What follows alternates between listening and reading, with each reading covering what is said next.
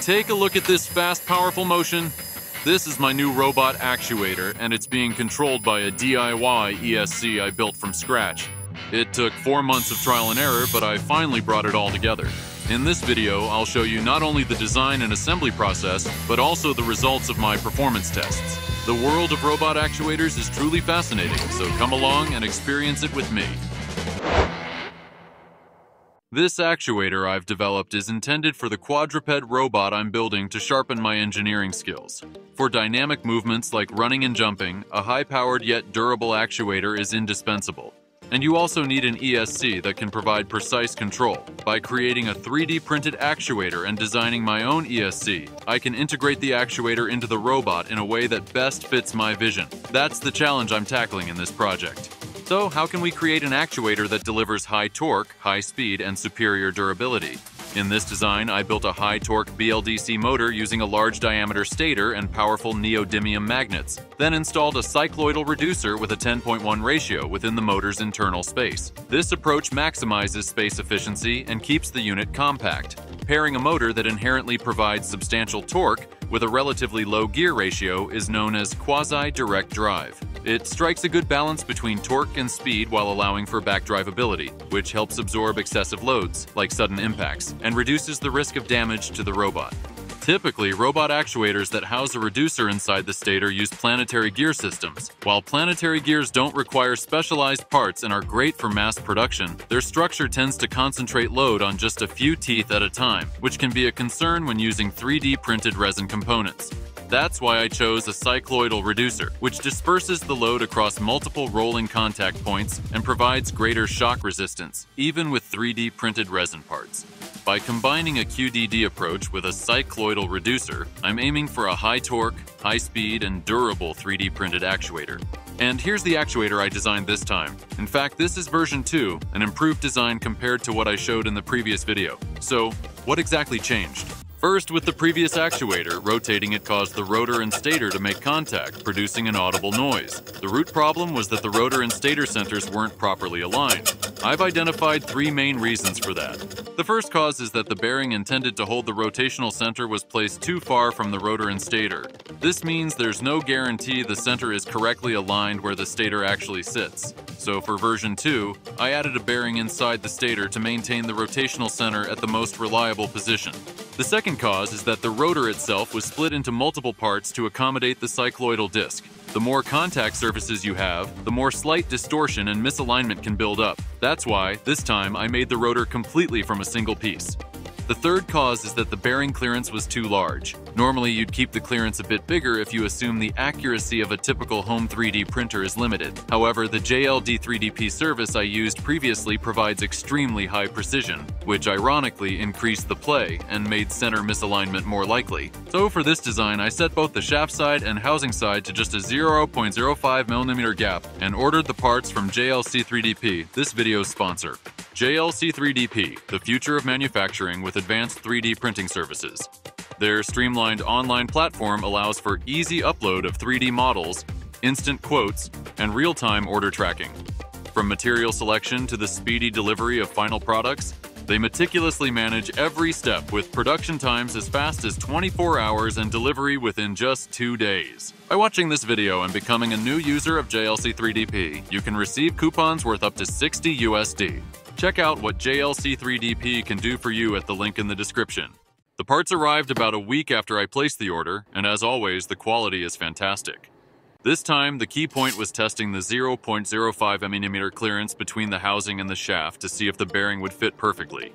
When I pressed the bearing into the housing, it locked into place securely. On the other hand, the bearing slipped onto the shaft without any need for pressing, so I think it could be a bit tighter. Next time, I'll adjust the clearance to around 0.04mm. Even so, thanks to this new design and JLC 3DP's high-precision 3D printing technology, the rotor spins smoothly without coming into contact with the stator. If you ever need high-quality 3D printed parts for your project, definitely give JLC 3DP a try. Let's get started with the assembly. First, I'll attach the magnets to the rotor using adhesive. Neodymium magnets are extremely strong, so it was quite challenging to separate them. In this setup, I'm placing the magnets with alternating polarity. Once that's done, the rotor is complete. Next, I'll prepare the stator. I'll wrap 20 AWG magnet wire to form coils. For detailed instructions on winding, please check the link in the video description. Since I'm using a star connection, I'll remove the coating at the ends of the wires, solder them together, and then install the cover. Right now, I'm using 20 AWG wire, but to reduce heat, I might switch to thicker 18 AWG in the future. Once the stator and rotor are ready, I'll test the motor. Using an inexpensive ESC, it spins smoothly. That means the basic motor structure is complete. Now, I'll integrate the cycloidal reducer into the available space. First, I'll embed nuts so I can attach external parts to the actuator. Then, I'll cut the shaft to make a pin and assemble all the parts together.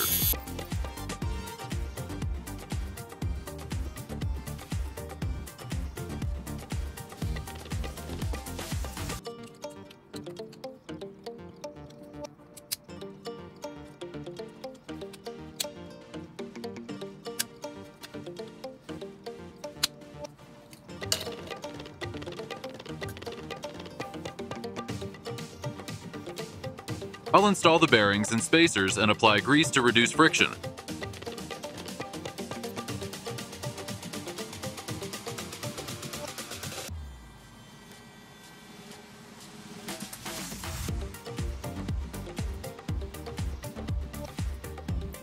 Next, I'll combine the eccentric shaft with the cycloidal disc.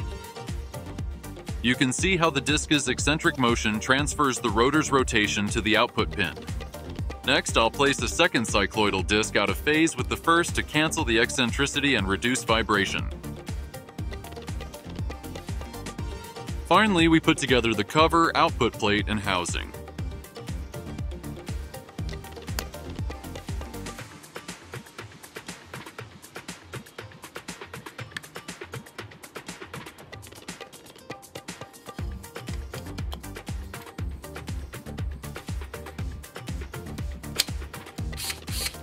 Alright, the robot actuator is finally complete. Let's hook it up to an inexpensive ESC and see how it runs.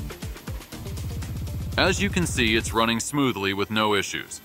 However, while a low-cost ESC like this can handle basic speed control, it can't provide the precise angle control that's crucial for a robot actuator. To fully unlock a BLDC motor's potential, you need an ESC that supports more advanced control methods, like SVPWM. With that said, let's move on to the ESC development part. To begin with, an ESC is a device used to control the rotation of a BLDC motor.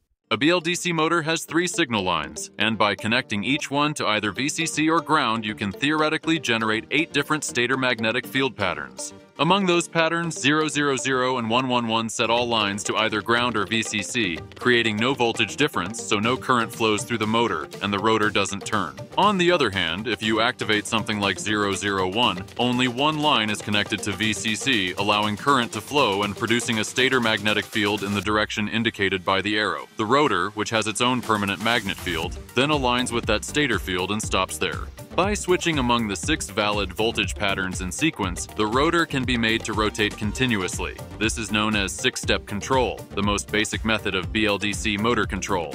However, 6-step control has 2 critical drawbacks for robot actuators. First, there are very few possible stopping angles. As shown in this diagram, there are only 6 directions to choose from, which is nowhere near sufficient for precise joint control in robotics. Second, the torque changes abruptly whenever you switch voltage patterns, leading to a large torque ripple. This causes vibration and noise. That's where SVPWM comes in.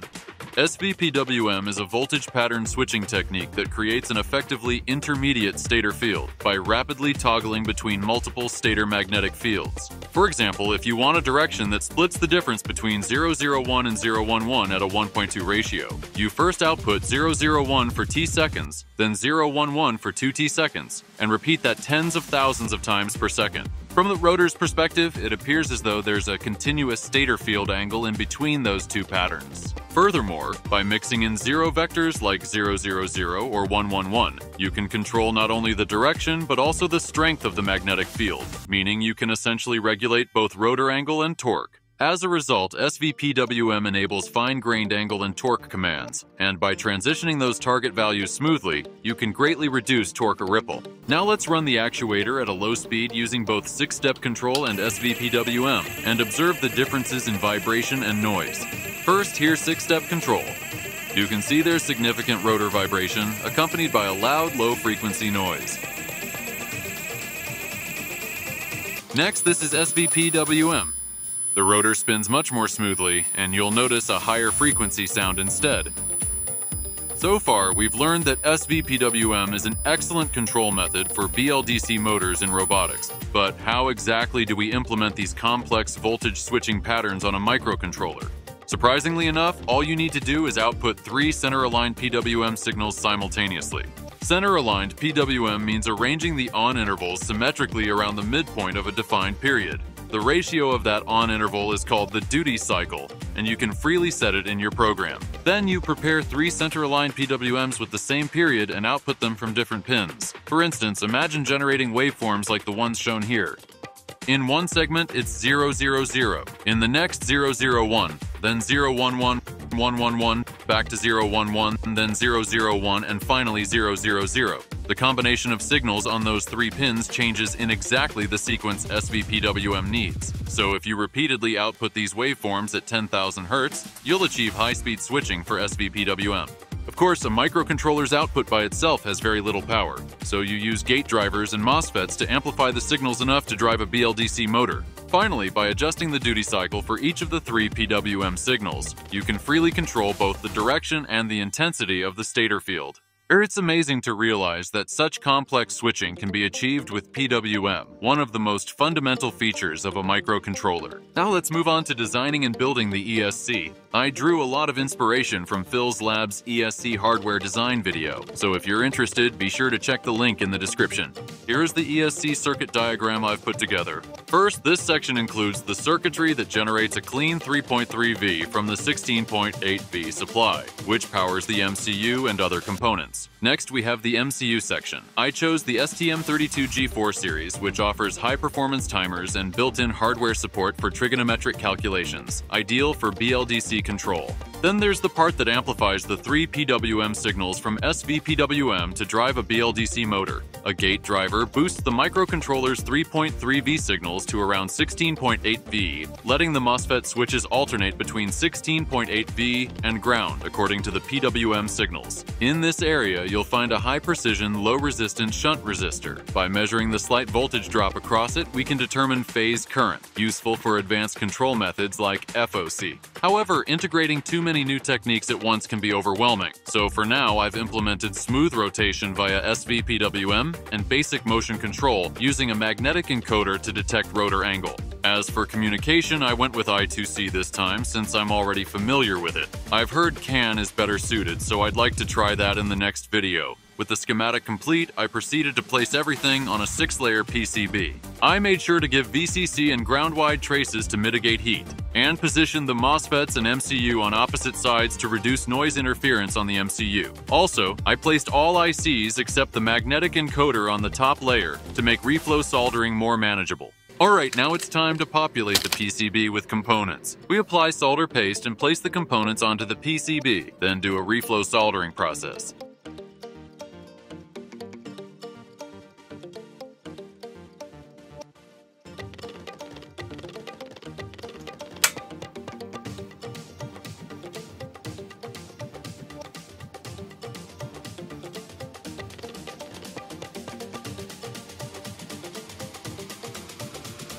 I used a heat gun to attach the magnetic encoder on the back side. The rotor itself has radially oriented magnets, and the encoder detects their magnetic field orientation. And now our ESC is complete. Now let's run a few tests to check the actuator's performance. First up is the angle control test. We're sending commands where the target angle shifts by 45 degrees each time, and as you can see, it's tracking them very accurately.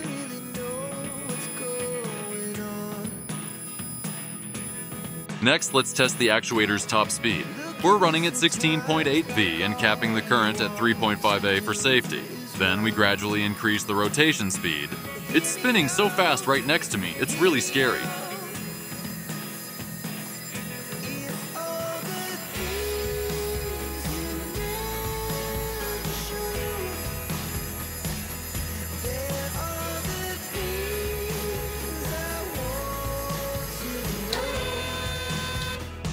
Around this point, the rotor can no longer keep up, so we took that as the maximum speed and measured it from the video.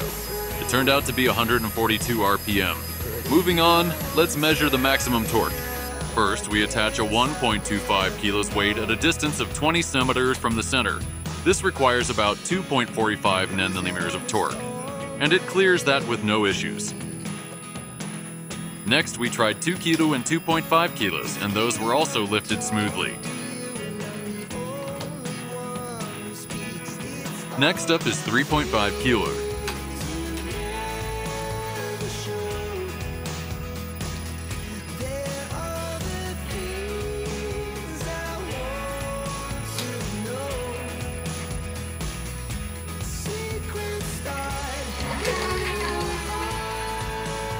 It failed to lift at this point.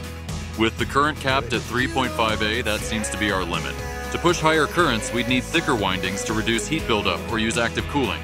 Since these parts are 3D printed and have much lower thermal conductivity compared to metal, temperature is likely to become a major challenge.